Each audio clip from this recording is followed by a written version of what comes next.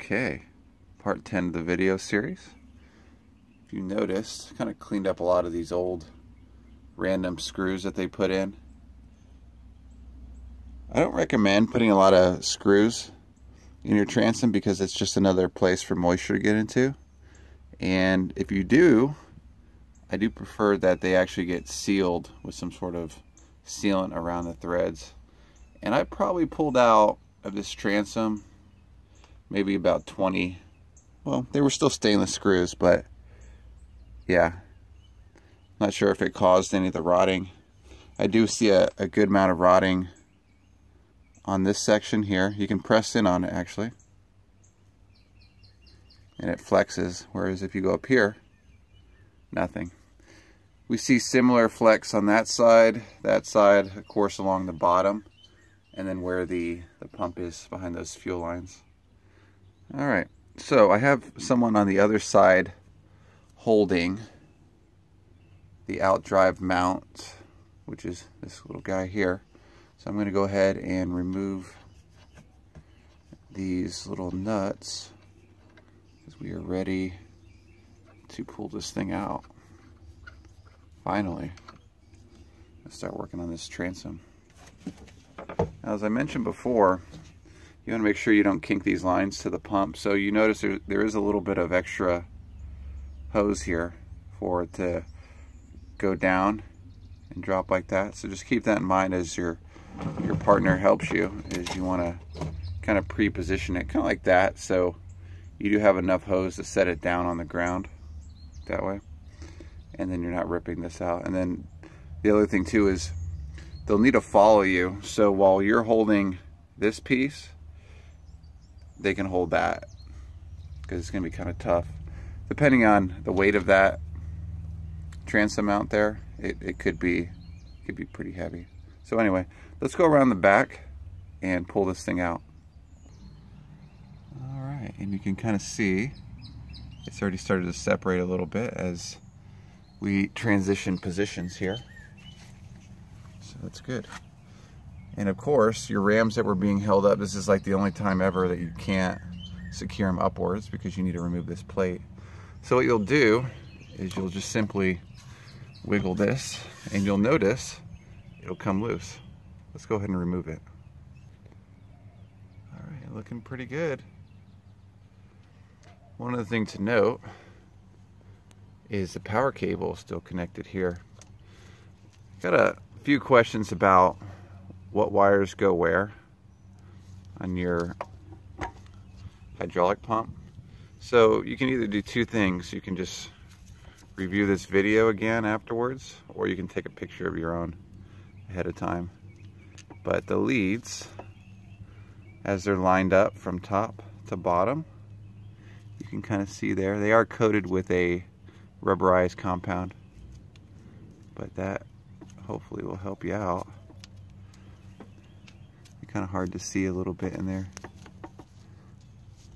But yeah, we got our green and white, red and blue there. So I'm going to go ahead and get these disconnected.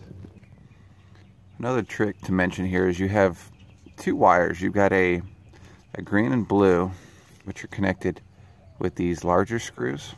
If you'd like, you can actually go ahead and remove just those two and then pull this controller off.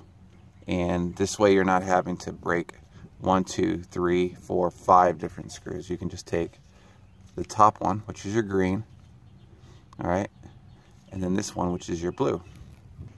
Okay, so once again, green, blue removed. All right, and then there's a larger Phillips right here. Go ahead and remove that, and then this wiggles up.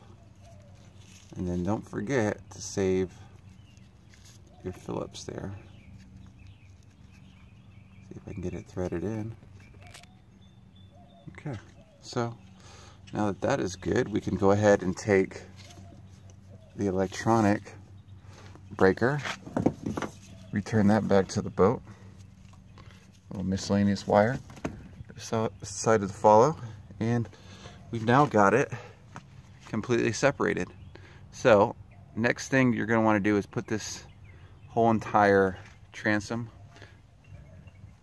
in a safe location. Okay, completely removed now. We can get a really good view of the damage. Look at that. You can take and squeeze this. Pretty good on the top section. But you can see here, this is the sealant that was installed to try to help with that. But as the boat is going up and down and hitting waves, this flex will eventually break this bead and you'll get leaks. So yeah, this looks pretty terrible. Pretty terrible rot. But that's all right, we're gonna make it good. We'll make it real nice. All right, so we're back in. You'll see me refer to this as the bowling pin. I'll probably say that a million times, I'm sure. So keep that in mind. Next piece here is we've got a lot of wires. Your configuration will too. Hoses, everything. Like your speed sensor, that's gonna have to get disconnected. So for the next video, that's what we're gonna do, is we're gonna start getting into tearing this transom apart. We'll look into taking the carpet off too, because we need to, as I said earlier, inspect this plywood. I'll probably inspect it about 6 inches out and see what it looks like, make sure it's still good. It seems like it's okay, but when we start cutting along the edge of that transom, we'll know for sure. The top up here seems like it may not be completely coated with fiberglass. It looks like maybe it just has resin in there. All right, so this concludes part 10 of the series. A little bit shorter than you're used to seeing, but we're going to start preparing, moving all these wires out of the way. Do the same thing on your boat. Shift cables. If you've got fuel lines, you can leave those there, but I'm telling you, it's going to be nothing but a pain. So you want to go ahead and remove those. And let's get a good view of the transom with no electrical components. So take some time and knock that out. Also keep in mind that anything in this general vicinity is going to get coated in fiberglass. So you definitely want to take precaution with your carpet. If you don't want to get your carpet all nasty, you'll need to start removing that as well. All right, so for real this time. Hope you liked the video 10, part 10 of the series. As always, subscribe, like it if you thought it was helpful. We'll catch you again on the next episode.